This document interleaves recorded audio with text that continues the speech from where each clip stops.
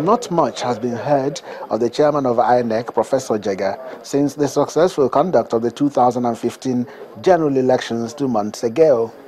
But in this gathering of vice chancellors from Nigerian universities, all attentions shifted to Professor Jega as he meets these professors, some of whom he engaged as the returning officers during the elections.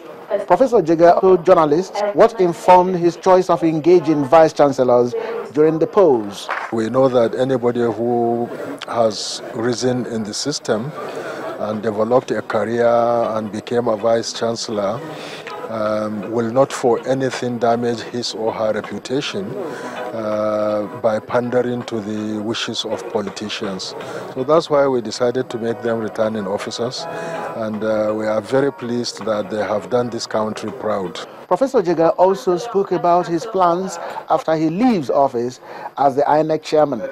I'm looking forward to taking a leave and resting, and then going back to my job in the university, teaching, research and community service.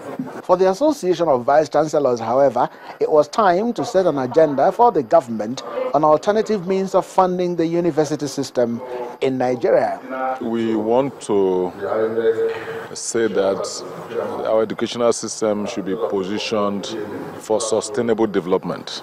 The way the economy is, the global economy generally is, it is very clear that government alone may not be able to sustain the educational system. And so we would like to encourage the government to network with all stakeholders to see how we can sustain education. What one we want to see is that the last government tried by adopting the needs assessment policy to revamp the university education in the nation. We want to plead with this government to be able to keep faith with that so as to stem the kind of inconsistency of strikes and problems that before universities when agreements are not kept.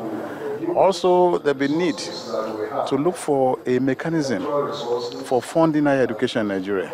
Some of these professors and vice chancellors in this gathering were instrumental in the process that brought this new government into office 2 months ago. It is hoped that the government will also work to improve the plight of their own constituency, which is the universities where they serve as vice chancellors.